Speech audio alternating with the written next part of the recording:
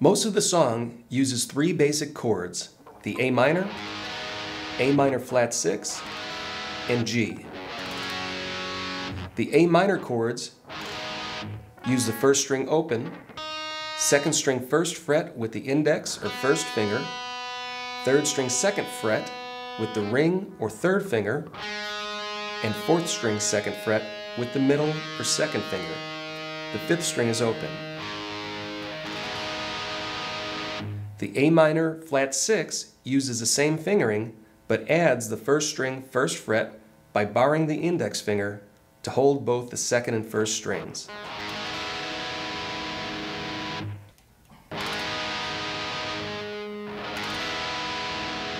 Next is the G chord. First string third fret with the pinky, second string third fret with the ring, third and fourth strings are open, index finger on the fifth string second fret, and middle finger on the sixth string third fret. In many parts of the song, you are only playing the notes on the first and second string, so you don't have to hold the full chord. In fact, you can even bar these notes with your third finger.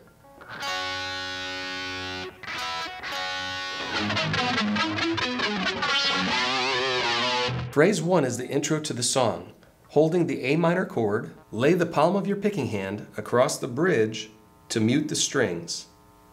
Then pick strings 5, 4, 2, 3, 1, switch to A minor flat 6, barring the first fret of strings 1 and 2 with your index finger, and pick strings 1, 2, 3.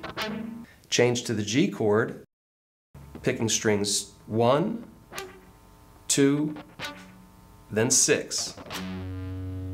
Next, lift the palm mute and pick the fifth string third fret with vibrato, second fret, hammer to 3.